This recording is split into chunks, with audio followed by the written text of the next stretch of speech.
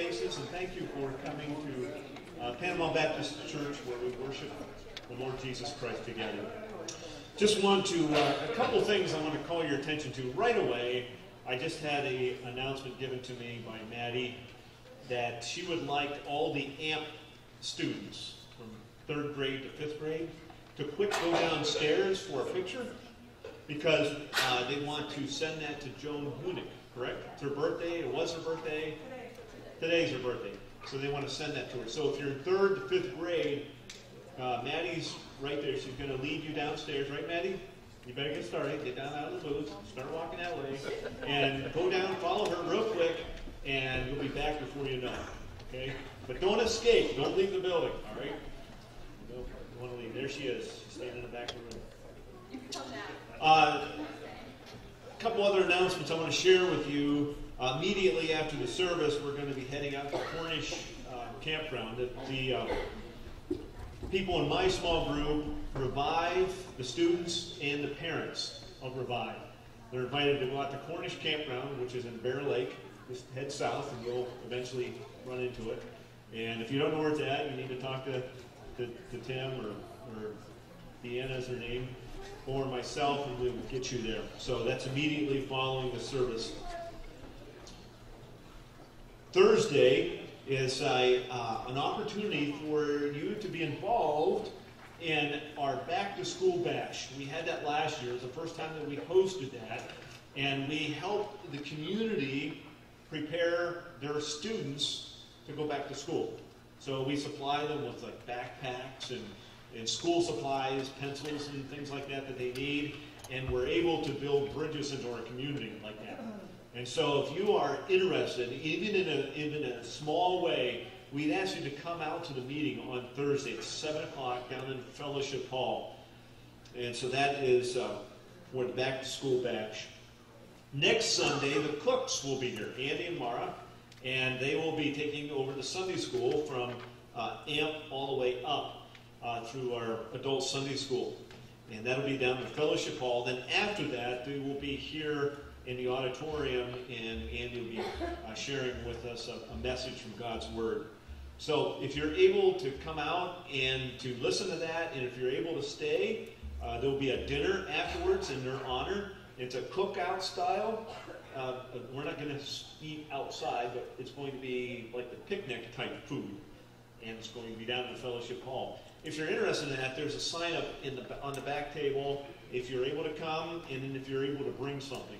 So we'd appreciate you signing up for that. Next is our Trash to Treasure that we had last Monday. Remember that? Where it was all, Fellowship Hall was filled with a bunch of stuff. We brought in $390.74, and that money will be given to Cooks when they, presented to them. It gets mailed, I think, to their mission agency, but they will be presented with that money next week, and that will help them towards projects there on the field in Portugal. So thank you for cooperating in that way. 2 more things. Double your dollars. If you notice, that I did a lot of coloring this week on that thermometer. There was over $15,000 given last Sunday. And, I think we need to applaud.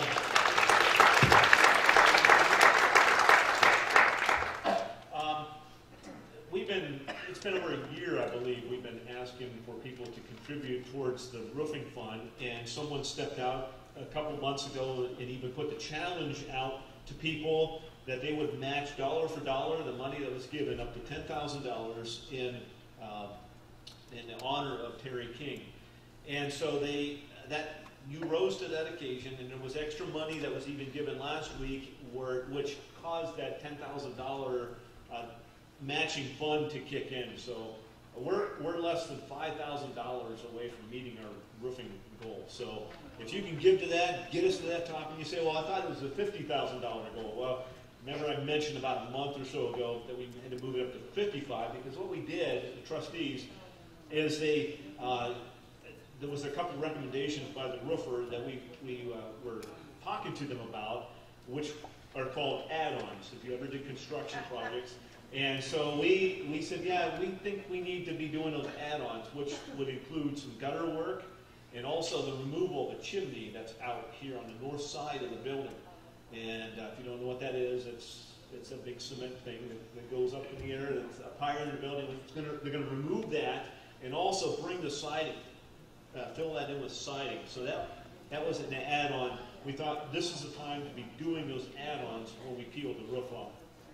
So that brought us up to close to $55,000, and we're almost there. So keep on giving, and we'll meet that goal very shortly. One last thing, many of you already know that Don Williams' father was going through a very dark time in his life and kind of on the edge with life and death, and God was merciful, and this week took him home to be with him this week on Thursday, I believe it was, right? Thursday. And so Dawn and her mom and her sisters are just, it's a grieving process, you know what I'm talking about. It was a relief in one way, but also there's mourning. So it's a kind of a dual thing that they're going through right now. Today there is the visitation at Peterson Funeral Home, correct? Correct me if I'm wrong, between 2 and 5. And then tomorrow is the funeral at Wilty Community Church in Russell, 1 o'clock. Right? Good. Got that right. That was off the top of my head.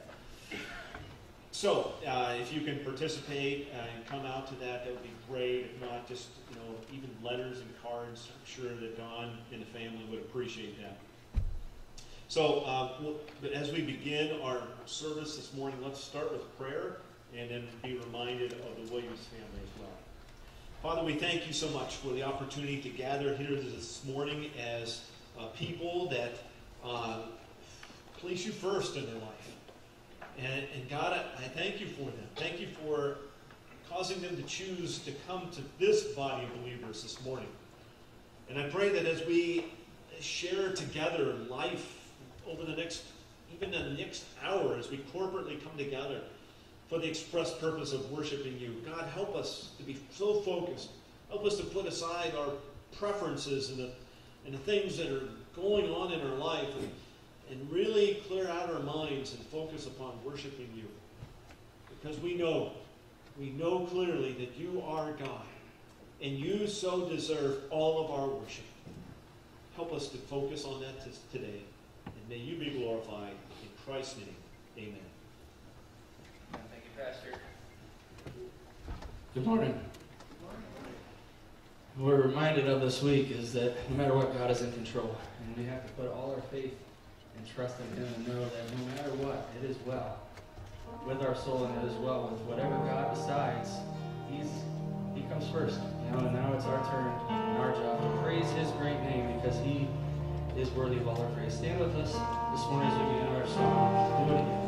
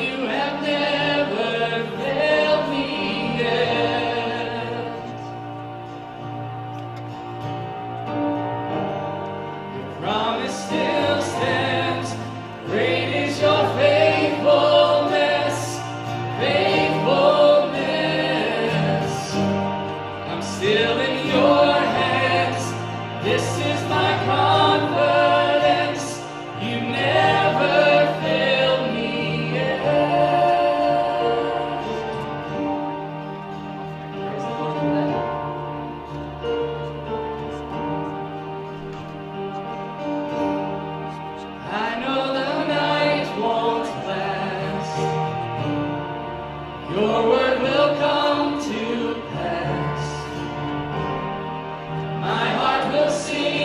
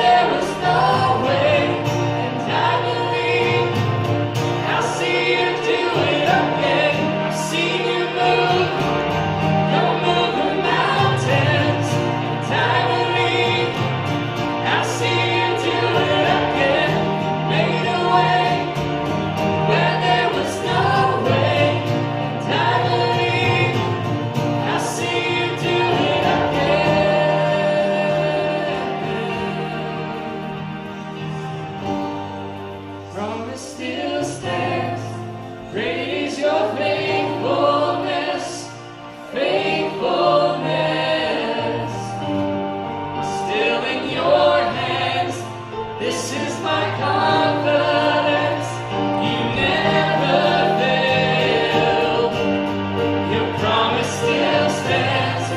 Great is your faithfulness, your faithfulness. I'm still in your hands. This is my confidence. You never fail me yet. Never failed us yet.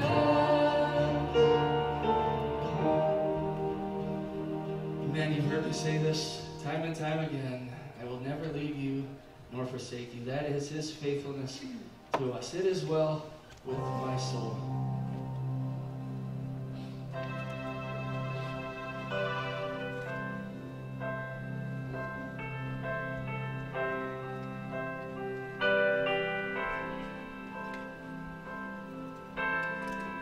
Good is great before, who by the sound of his voice seas that are shaken and stirred,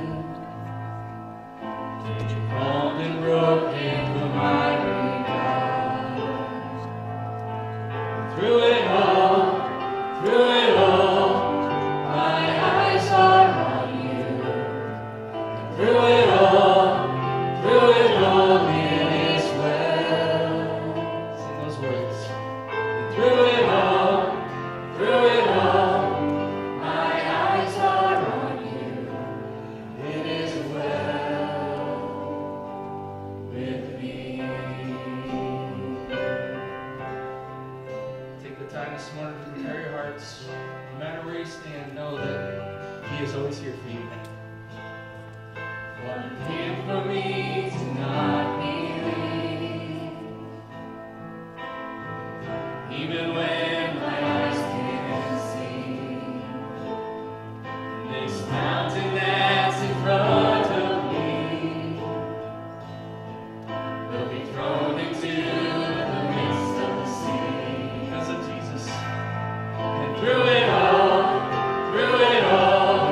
my eyes are on you. And through it all,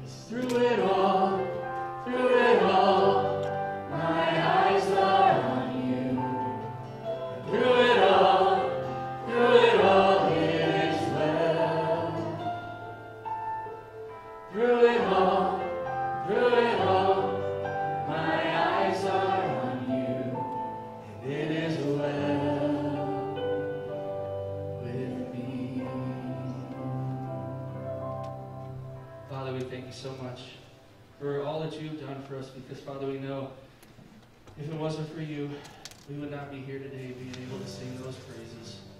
You truly are a great God, Father, and we thank you. And may each and every day our praises sing of how great you are, and that it is well with our soul. Praise the name of Jesus. We thank you. We love you. In your name, amen.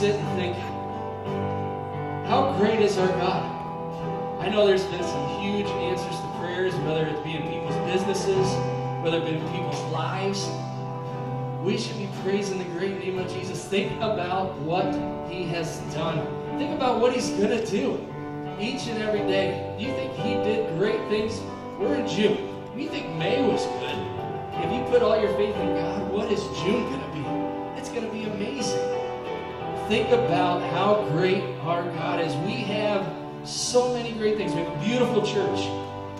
We raised $55,000, almost $55,000 to put a roof over our heads to keep praising God here. Amen. Praise the name of Jesus. We're going to sing through this 2 more times. Sing it out. Sing with me. How great is our God. How great. How great.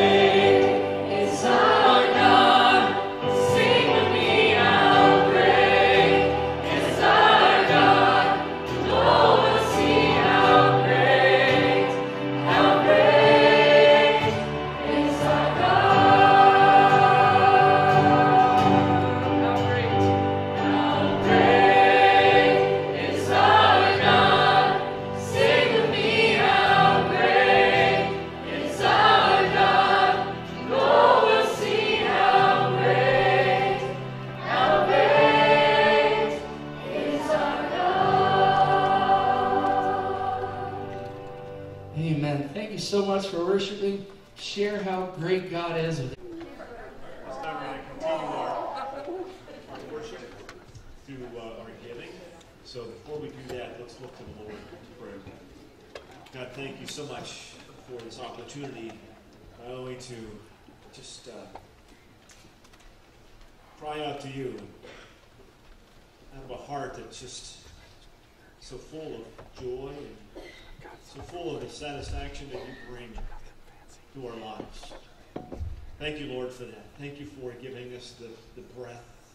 Thank you for giving us our voices that we can do that. That's a gift. You've also given us another gift. The provisions of our life, the tangible things. This money that you've given to us.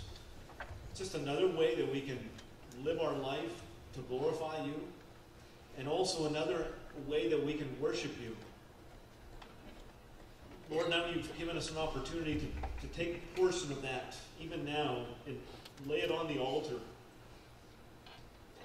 and give it back to you. Out of a heart that's so indebted to you, so in love with you. God, help us to express that through our giving. Thank you, Lord. Thank you for last week in the way that your people have responded in that way. Lord, there's a people that love you, and they want to show you, they want to express that love to you. God, help us to do it again. Help us to give out of the abundance of our heart. Thank you, Lord, for who you are. Thank you for the ability in this life to do just that. May you be glorified in it. And we pray in the great name of Jesus. Amen.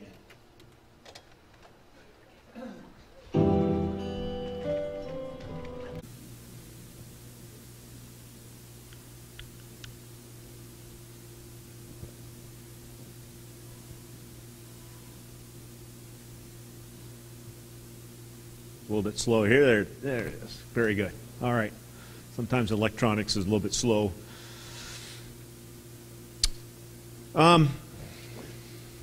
If you were to ask a child or a teenager what their definition of a good dad or mom is, you would probably get kind of a wide variety of answers. But no doubt, somewhere in the midst of that would be the definition of how that mom or dad gives them what they want, right? No doubt that's got to be in there some way. Because after all, your teenager knows what's best for them, right? Have you ever known a teenager that doesn't know what's best for them?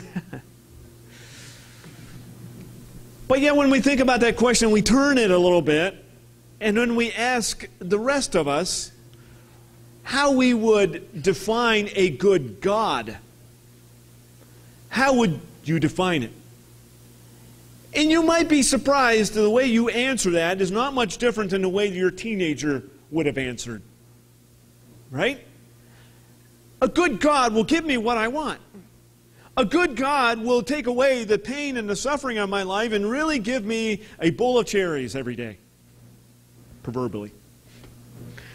That's a good God, after all, because I know what's best for my life. Doesn't it sound like the teenager? I know what's best, and God, you'll do it for me, right? Otherwise, you're not a good God. And that pain and suffering you allow in my life, you bring that in, and that would go away because that's good things. Those are the good things that I want in my life. And we really think that we know what's best. But when we think about God, our God, the God that we worship, Creator, Almighty, Jehovah, Yahweh God, when we think about Him, He is good. He is defined as good. God is good. But it doesn't stop there. He is also a lot of other things, such as just and righteous. And those two terms are synonymous as we talk about God. And one really intertwines around the other, and we find a perfect God, unadulterated God, in all of His justice and all of His righteousness. And we know that to be true. We know that. Even though that really we want the good things of life. But we know who God is. When we think about our life, and when we think about human life, we see that there is a time in which God very carefully, precisely interacts within our lives in a way that it doesn't seem like it's good or just or righteous. But yet He is. And there is a certain time within humanity, whether it be on an individual basis or a national basis, that God draws a line in the sand and says, enough. No longer will you walk in that way. No longer will this earth tolerate you or what you are doing or what this nation is doing. And that's enough. And we can look at several biblical examples of that. And let me just kind of freshen your memory a little bit. And I think the very first one that comes to my mind is Sodom and Gomorrah. God says it's enough of going your wicked ways, your ungodly ways. I think of King Agrippa, and he was the one, if you know anything about history, and in biblical history, that here's a guy that was so full of himself, so prideful at the way that he ruled and reigned, that he would dress a certain way that sun would reflect off of his garments, and people would look at him and see the things that he did and would proclaim that he is God. God dealt with King Agrippa. I think of King Zedekiah, for example, another king in which is very much like the guy that we have been talking about, King Ahab, which we will continue to talk about today. But King Zedekiah was another way, and not only did he rule in a wicked and evil way, but he also led the priests and elders and the nation to go the same direction. And when we get into this passage that I posted up here in front of you, 2 Chronicles 36, when you come to those very last verses, 15 and 16, you will see where God, over a period of time, sent messengers to Zedekiah, to the nation of Israel, in which to stop going in that direction. And he sent messenger after messenger, and they didn't listen to them. Look at what it says in this passage. The Lord, the God of their fathers, sent persistently to them by His messengers, because He had compassion on His people and on His dwelling place. But they kept mocking the messengers of God, despising His words and scoffing at His prophets, until the wrath of the Lord rose against His people, until there was no remedy. God says, enough. No more. God works in those ways. We will see that firsthand account with King Ahab and also his wonderful wife named Jezebel. Sarcastically, you know. If you would be so kind to turn with me to 1 Kings chapter 21. It's another long passage. It's a long narrative. And I could give you little bits and pieces and tell you what it's talking about, but I think the best way to handle a biblical Old Testament narrative in particular is to read the narrative, because it is precisely the words of God that He wants to hand it down to generation after generation. So I'm going to read this to you, and you're going to hear a little bit about the life of King Ahab and Jezebel and the wickedness that they continued to pursue until God said, enough. Listen to what they did. Verse 1 in chapter 21. Now Naboth the Jezreelite had a vineyard in Jezreel, beside the palace of Ahab, king of Samaria. And after, excuse me, and after this, Ahab said to Naboth, give me your vineyard, that I may have it for a vegetable garden, because it is near my house. And I will give you a better vineyard for it, or if it seems good to you, I will give you its value in money. But Naboth said to Ahab, the Lord forbid that I give you the inheritance of my fathers. And Ahab went into his house vexed and sullen because of what Naboth the Jezreelite had said to him. For he had said, I will not give you the inheritance of my fathers. And he lay down in his bed and turned away his face, and would eat no food. Verse 5. But Jezebel, his wife, came to him and said to him, why is your spirit so vexed that you eat no food? And he said to her, because I spoke to Naboth the Jezreelite and said to him, give me your vineyard for money, or else, if it please you, I will give you another vineyard for it. And he answered, I will not give you my vineyard. And Jezebel, his wife, said to him, do you not govern Israel? Arise and eat bread, and let your heart be cheerful. I will give you the vineyard of Naboth the Jezreelite. Verse 8. And so she wrote letters in Ahab's name and sealed it with his seal, and sent the letters to the elders and leaders who lived with Naboth in his city. And she wrote in the letters, proclaim a fast, and set Naboth at the head of the people, and set 2 worthless men opposite him, and let them bring a charge against him, saying, you have cursed God and the king. Then take him out and stone him to death. And the men of his city, the elders and the leaders who lived in his city, did as Jezebel had sent word to them. And it was written in the letters that she had sent to them. They proclaimed a fast and set Naboth at the head of the people. And the 2 worthless men came in and sat opposite him. And the worthless men brought a charge against Naboth in the presence of the people, saying, Naboth cursed God and the king. And they took him outside the city and stoned him to death with stones. And they sent to Jezebel, saying, Naboth has been stoned, he is dead.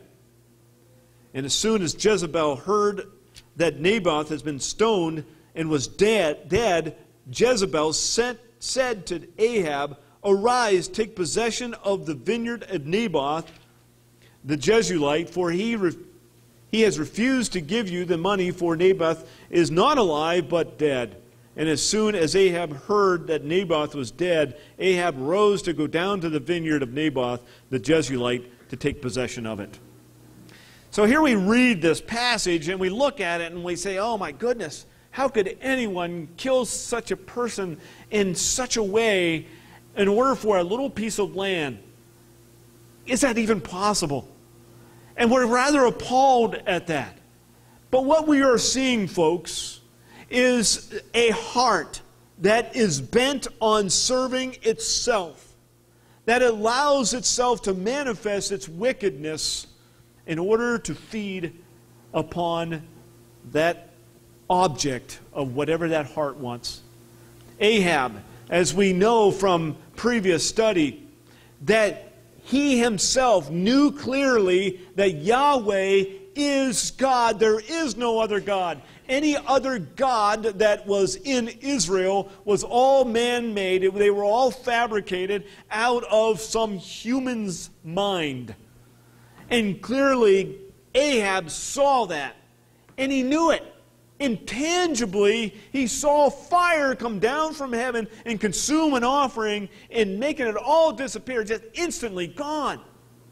He controlled the weather for 3.5 years. Not one drop of moisture landed upon the ground for 3.5 years until God says, I'm sending rain this day. And it rained. So clearly, Ahab knew that Yahweh is the only God. He knew that. But yet, out of that heart, he still chose that heart over Yahweh. And he pursued his heart, and wherever it would take him. We think idolatry. How can that possibly be? But Dr. Einrich said it this way. Idolatry happens when we invest something, anything, which the power to bring us peace and joy. Give us, let me read that whole thing over again, because I put the emphasis in the wrong direction. Idolatry happens when we invest something, anything, which has the power to bring us peace and joy, to give us what we should seek only from God. That's idolatry. Whether we are talking about some king from centuries ago that was invested himself in idolatry with the idols, the little Buddha-looking idolatry, idol things that we normally attach it to, or we are thinking about 21st century idolatry. And by the way, that is alive and well today, okay? Especially in America. And we can talk about a lot of different vices that we have that are attached to idolatry today. But here is what is happening with Ahab. He chose something over Yahweh and pursued that to its fullest extent. And did you see the manipulation that he allowed to happen? Did you see what happened when Naboth says, no, I won't sell you that piece of property?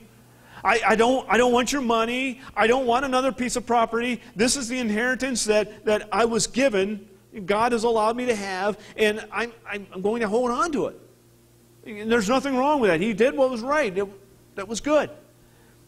But then Ahab, he is just like that child in your house that wants their own way. He throws a temper tantrum. Isn't it amazing? I was glad that nobody heard me laugh in my office when I'm reading this and I'm studying this out. Here's a spoiled brat, a king at that. And he runs into his palace, jumps on his bed, and he looks at it and just stares at the wall. I don't want to talk to anybody. I don't want to talk. He was vexed and sullen is what Scripture says. And you say, well, what is that? Vexed is he was annoyed and frustrated. Sullen, it was depressed. Isn't that amazing the way we allow ourselves to behave? And when you talk to biblical counselors, they will tell you that more times than not, the reason that all of these, many of these things that are brought on that manifest itself in our life comes out of a prideful heart. Here was a man that wanted his own way. And he allowed these things to erupt out of his life. He was annoyed, he was frustrated, he was depressed. He didn't want that, and he was responding in this way. And here I am, thinking about this guy, and then I started thinking about my own life. That's when it doesn't get funny anymore. That's when it gets serious. And I look at myself in the proverbial mirror, and I say, you know what, Rodney? That's got you written all over it.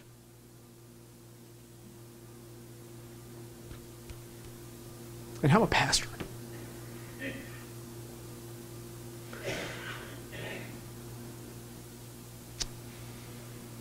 So this is Ahab. Let's not talk about me. Jezebel. What was happening with Jezebel here? Usurping authority that was not hers. And she underhandedly developed this plot to kill Naboth. Why? There was something going on within her life. There was a stirring, a heart that is clearly away from Yahweh, that pursued something far different. Her pagan's heart desire that moved in a further direction, and she pulled in other people to develop that? How wicked can one be? She incorporated elders and leaders, and not only that, she employed some worthless scoundrel witnesses to help get what she wanted. That's corruption. That's wickedness. And God is going to say, this is enough. That's enough out of you two. No more will this earth hold your wickedness. I'm stepping in. These two people had what we call the debased mind. Debased mind. You say, what is a debased mind? It is one of a very low moral standards. Not anything new. And as a matter of fact, in our current society, we can look around and we can say, you know what? We're becoming more and more of a debased society, and you would be absolutely correct. A debased mind happens the further we get away from God. And the development of our self-centered, prideful heart. It goes in that direction.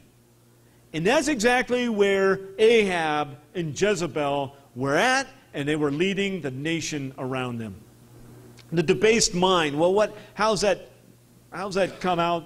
Well, Jezebel, in her debased mind, succeeded with fulfilling her pagan's heart desire that was bent on authority and power and greed.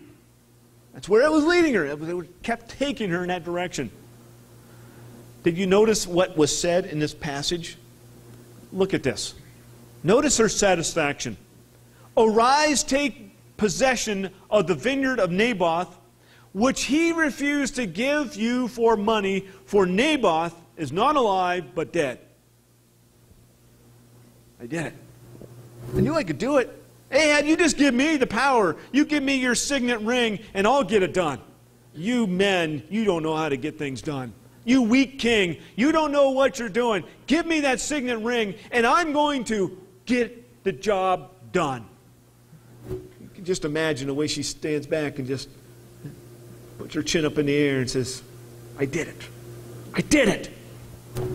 Fulfilling and feeding her prideful heart. What about Ahab? Ahab himself, he succeeded with fulfilling his idolatrous heart's desire bent on anything, whatever it is, on his feelings, what he wanted, his self-centeredness, whatever it was demanding, he wanted to pursue after that. And he succeeded in doing that just over a little piece of land. But interesting enough about the idolatrous heart, though this prideful, self-fulfilling heart, it's a hunger that never is satisfied. He gets that piece of land. You think he's going to be good with that? You think he's going to be satisfied? No. The answer is no. He continues to grow and grow and grow. And this is where these two fine people are at. And I'm saying that sarcastically. Ahab never questioned what happened to Naboth. He could care less about other people. There was only one person that King Ahab was looking out for. Number one. I don't care about anyone else. I don't care about their life. I don't care if he suffered through that stoning. I don't care what I want, and I'll get it regardless who I step on, what I have to do to get it. He never questioned about Naboth's death, and that wickedness was allowed to reign in these two people's lives, which allowed Ahab the promise of his self-centered heart's desire.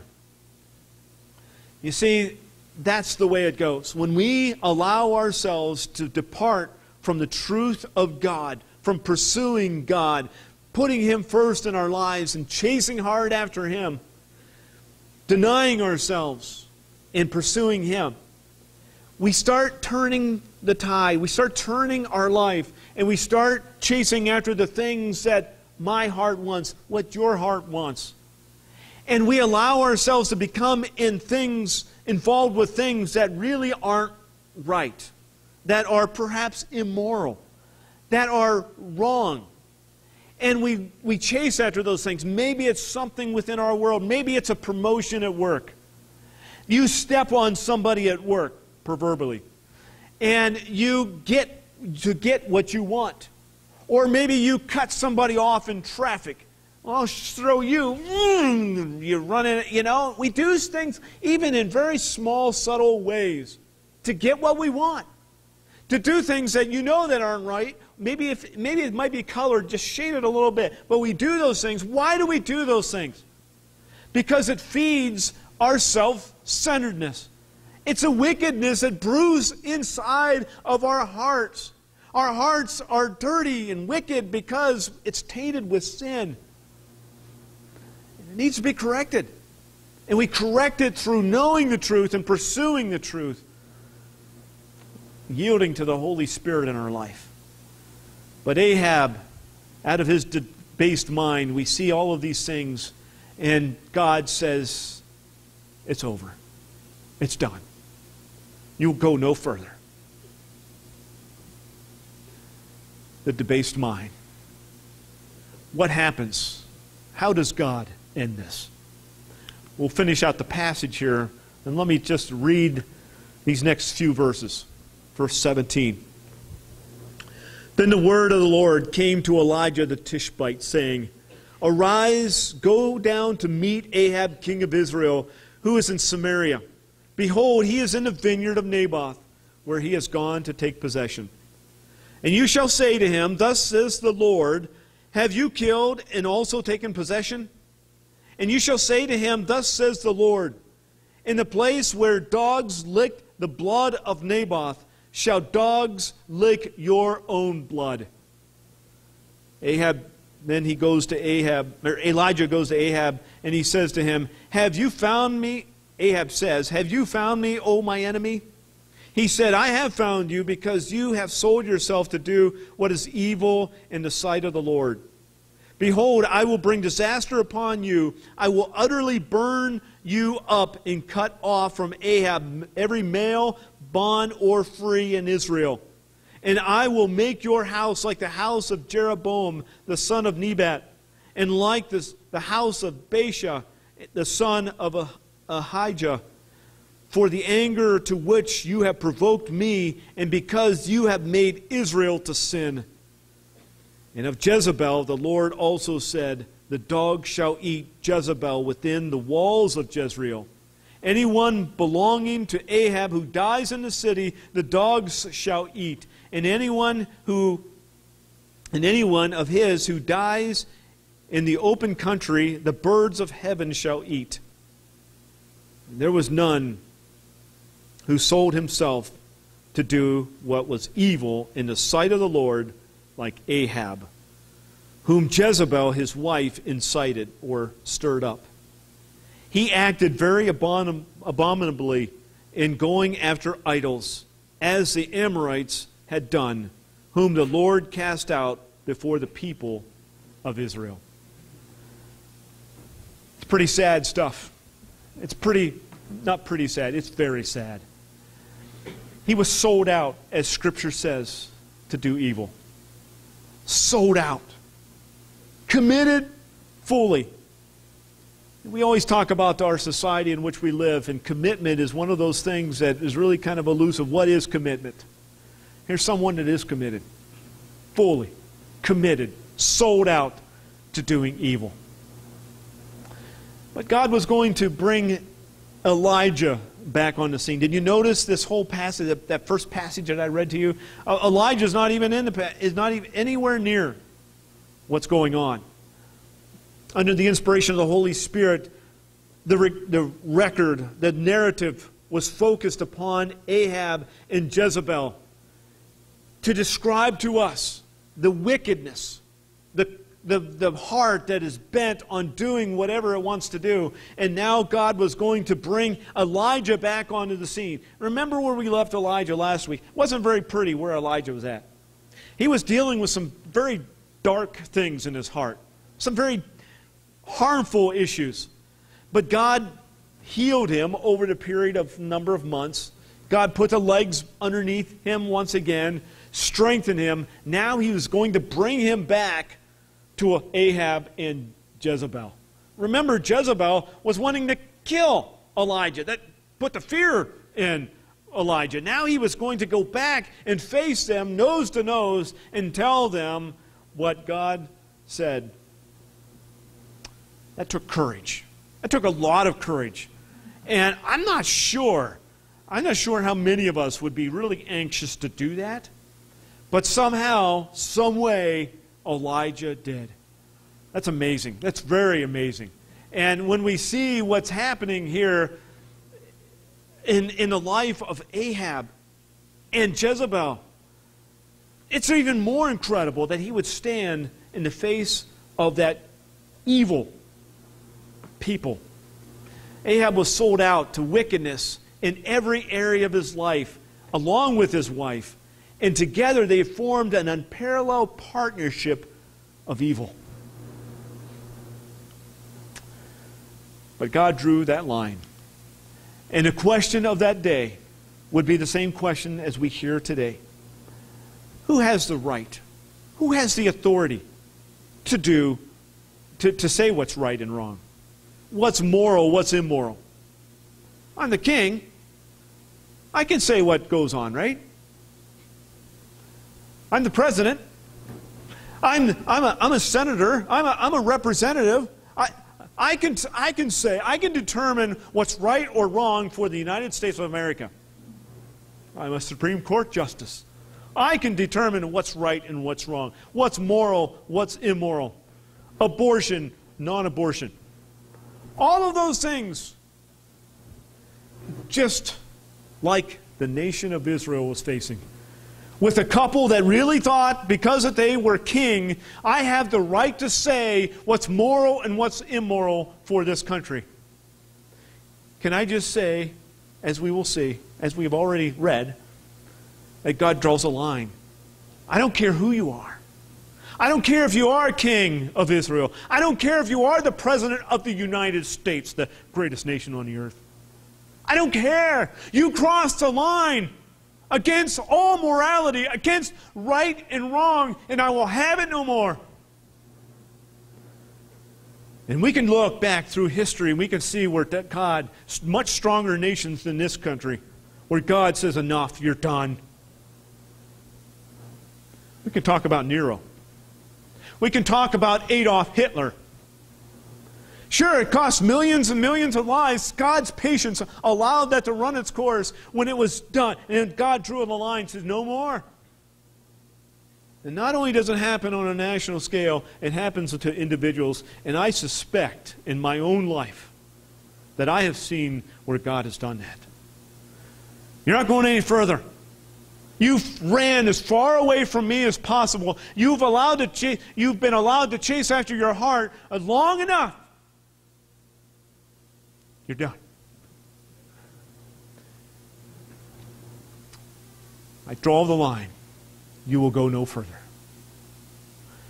Now, when we think about this, when we think about what's happened here, we can clearly see that God draws a line for every nation, and He draws a line for people in their rebellion, in their debased mind that they allow to continue to go further and further. And God says, enough. I want to read to you a passage that's just as fresh as the day that it was written. And really, it's for all humanity. Whether it's back with Cain and Abel, whether it's with Ahab and Jezebel, whether it's with this first century audience that it was written to, or whether it's the 21st century church. This letter is written for us to understand what happens when a person walks away from God, goes further and further and further and further. And we can throw our fits and we can throw our tantrums and we can say such things as, I don't believe that there is a God. You've heard that. I don't believe that. And I don't want to follow God, that He has allowed all this corruption and allow all this hatred to go on. If God's really there, then why? He can't be very good God. We hear all of that. And God allows that to happen. Allows people to chase after their debased minds. So that what makes this text even as relevant, and we say Scripture's not relevant, I bid you never to say that. Listen to what it says here in verse 28. Romans chapter 1, verse 28. And since they did not see fit to acknowledge God, God gave them up to a debased mind to do what ought not to be done. They were filled with all manner of unrighteousness, evil, covetousness, malice. They are full of envy, murder, strife, deceit, maliciousness. They are gossips, slanderers, haters of God, insolent, haughty, boastful, inventors of evil, disobedient to parents, foolish, faithless, heartless, ruthless. Though they know God's righteous decree that those who practice such things deserve to die, they not only do them, but give approval to do those who practice them.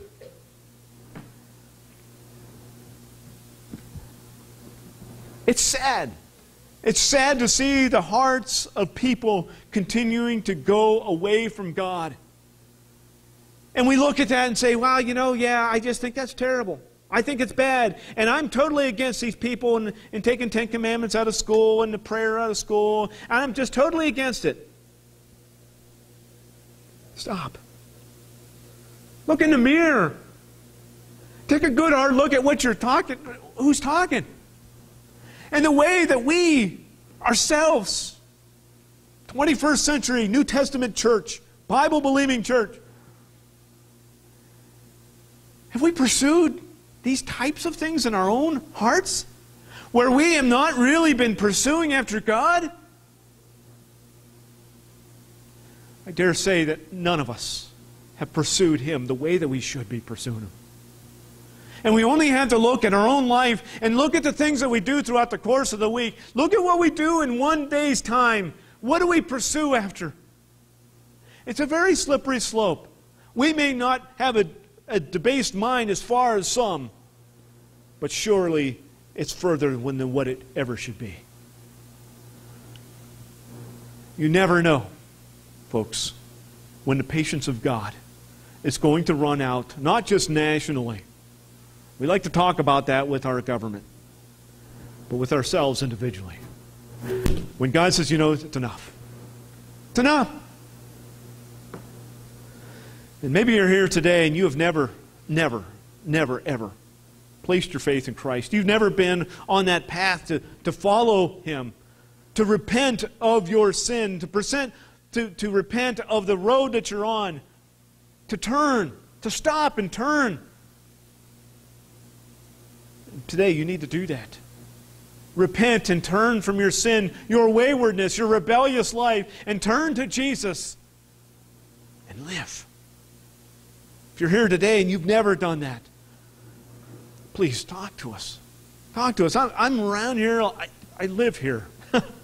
I'm here today. I'm here throughout the week. All it takes is just one quick call or something. Just get hold and say, can I please talk to you? And believe me, the schedule gets cleared out. And I will set up a time, and myself, Pastor Ryan, would love to talk to you.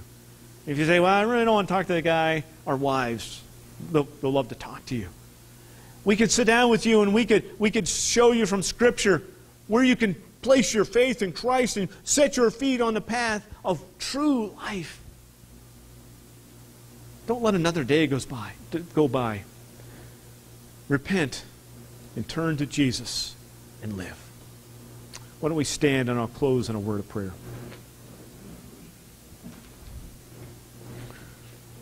Heavenly Father, thank you so much for the opportunity to study, to read, to understand, to comprehend, and most of all to apply it to our lives. God, thank you for that. Don't allow these words to easily escape our minds.